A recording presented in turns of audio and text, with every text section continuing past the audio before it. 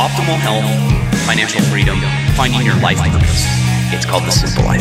I'm just doing it my way. Welcome to The Simple Life with Gary Collins, your how-to guide for getting your shit together. This is life. You gotta work on all these till the day you die. The only thing missing is you getting off your butt and doing it. Hey, Myles, we haven't seen each other in a long time. It seems like we see each other all the time now. We're on World According to Ben Stein. We are. We try and eat lunch every once in a while in Tucson. And, and you're on my show. There you go. I just realized this is time number 4. Oh, God, is it? Yeah. I was going through because I had to put the links to the show notes in there. And I think we've talked about something different every single time. There's a lot to talk about. There is. And today, I wanted to, and I get asked a lot of questions on this in real estate, and I do the consulting, and ends up being twofold mainly: how to start a business, how to get into real estate, and how to build a more rural, remote house, off grid or on grid, but rural. And those are all the things. Well, they all kind of tie together, and and it was my side hustle, real estate, because people always wonder how I got into it, and and how do you get into it? Because if you don't do it, it's a weird world. And today, real estate is so goofy. We've been in it for decades, and everyone it hasn't changed. Everyone thinks they can get rich, right? Exactly. And it doesn't happen that way. So if you can explain, how did you get into real estate and how long ago? Actually, it was my wife. It wasn't me. I can't take credit for that. She's the genius of the family. So we were in Australia and we kind of fell into real estate. So I went through a pretty messy divorce in the mid 1990s. And out of that, I inherited the house. So when I inherited the house, it originally was a freehold house that we bought in Australia. And then, of course, when, you have to pay out the spouse in the divorce, it meant that I had to mortgage against the house. But I felt like, my parents lived in the same home all the time through whenever we grew up, it was always the same place. And I know my father, before he passed away, but at his retirement, one of the proudest things that he ever had was he owned his own home, that he paid it off. Yeah. And I felt I should do the same. So I did. But now I had a house, but I had a mortgage on it. And so I had to go and work and pay the mortgage off. But I was living in the house quite happily. And, years and years later, I found myself in a situation where I had to leave Australia and come back to the United States. But there was this house. And I started realizing at that point that the house it's shelter, right? Because we all need that. We need physiological shelter. But at the same time, it's a bit of a burden because you can't take it with you. So if you're going to get into real estate, you have to get into real estate on the basis that you're in it for the long term, and that if you wish to change your dynamic, you're going to have to find a way to deal with the house. So what I did was I said, okay, maybe I need to rent the house while I'm off traversing the world. And so I found a local property manager and I spoke to them and they said, sure, we can get you a tenant and we'll take care of it, as they do. Anyway. So what was their percentage? What's the percentage in Australia? In US, it's usually like 10%. Yeah, I think whatever you're trying. Okay. I think so. It might be as high as 12. I can't remember, but yeah, it floats. I think it's 7 to 12, depending, is what I always paid for property management. Right.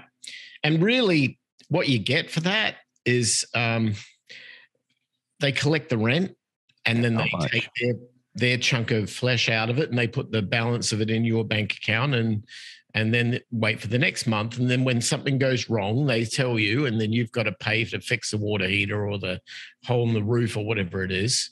But at the end of the day, that's really all they do. I mean, yeah, they find new tenants, but they don't have the power to evict bad ones. So all you can hope is that they do the right thing by you.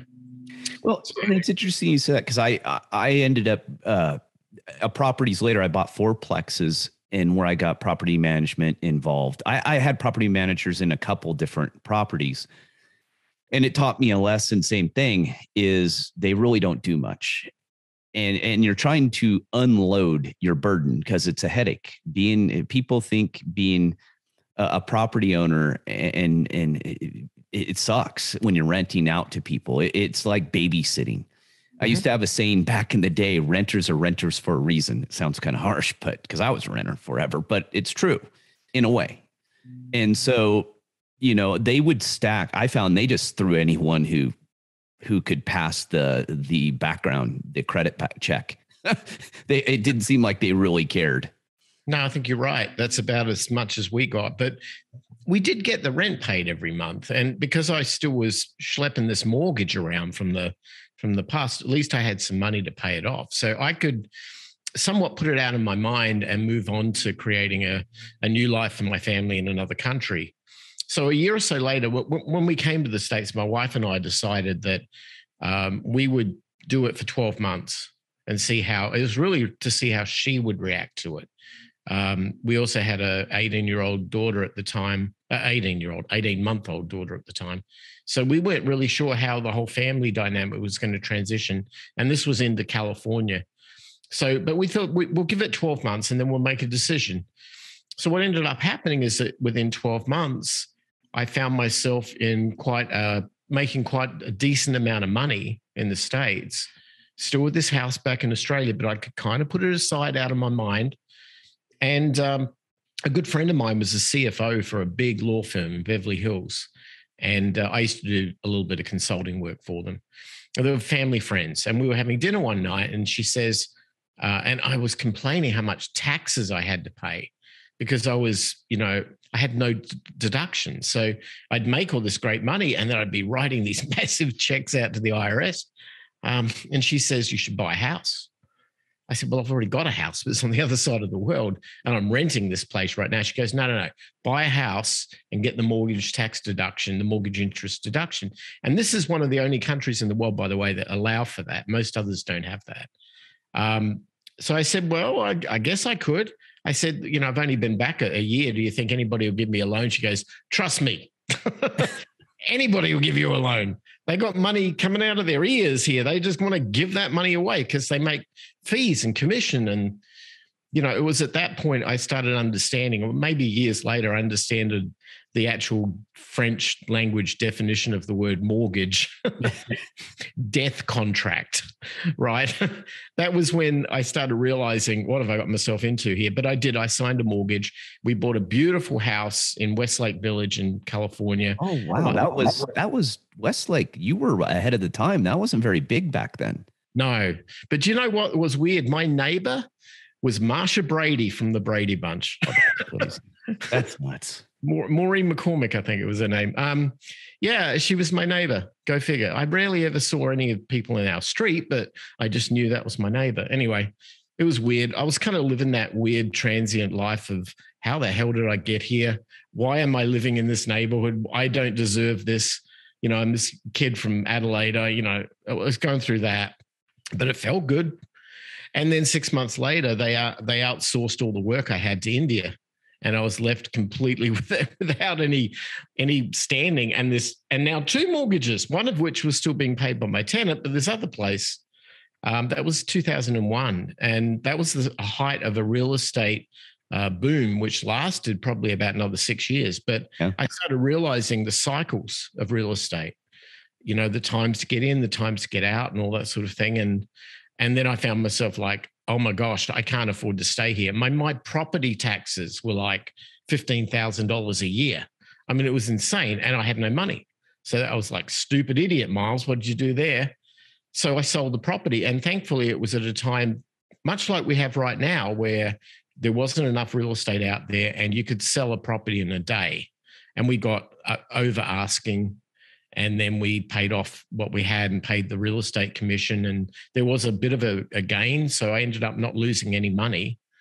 And then, got a big ass U-Haul and then hauled across the desert to Arizona. And then literally for the cost of what I was paying in property taxes, I could buy a 50% larger home in Scottsdale and have a mortgage on that. And it was cheaper than my property taxes were in California. So then I started realizing what they say, they go location, location, location. That's what real estate agents will tell you. In my case, it was like, no, state. Pick the state that's going to suit your economics and go to it. Don't stay where you are just cause, right? Yeah. Yeah. Well, that's interesting. Yeah. Cause I bought my first place in 1998. So, and it was a condo in San Diego, and I bought it, same thing. I was in the government, single, needed some write-offs. And I had a very good accountant who said, hey, you need to start a side business. And I went, she goes, what are you interested in? I go, well, I've been reading these real estate books. It was Rich Dad, Poor Dad. I think you read all the same ones. Absolutely. And it got me in. It got me all fired up. And that was like my initial. And I bought this condo right before, the boom. It was starting to pick up in California. I bought it in 1998. And I sold it 18 months later and made $50,000. It was crazy. I paid, I think, $109,000 for it. And I sold it for $175,000, but my nut out of it was $50,000, I think, in the end. And I remodeled it myself. So I learned all these skills. I learned it all on my own. I talked about this. I bought these Black & Decker home improvement books from Home Depot, took them home, studied them, started ripping everything apart, and remodeled the whole inside myself. For the most part, I had a couple of tradesmen come in for some plumbing and some other stuff. And I was like, holy shit, I'm in my 20s. I'm like, I can get rich off this stuff. Is great. Same thing. I didn't realize that I was just lucky in timing. And I didn't catch quite, I didn't have enough experience in life and not enough experience in real estate to understand that, because now for our age, we're in boom bust number 3. So now I got a way better idea how it works and what to look for. And so I made that money and then bought again, because I was going to rent it. And I could have made a lot more money if I would have held on to it for years. But I was in the government. I was traveling all the time. I'm like, I just don't have time. It was one of those, I don't want to deal with this. And so I bought a place and bought another house in Albuquerque. But I'd say it took me 12 years to realize loans suck. I've never had a mortgage since.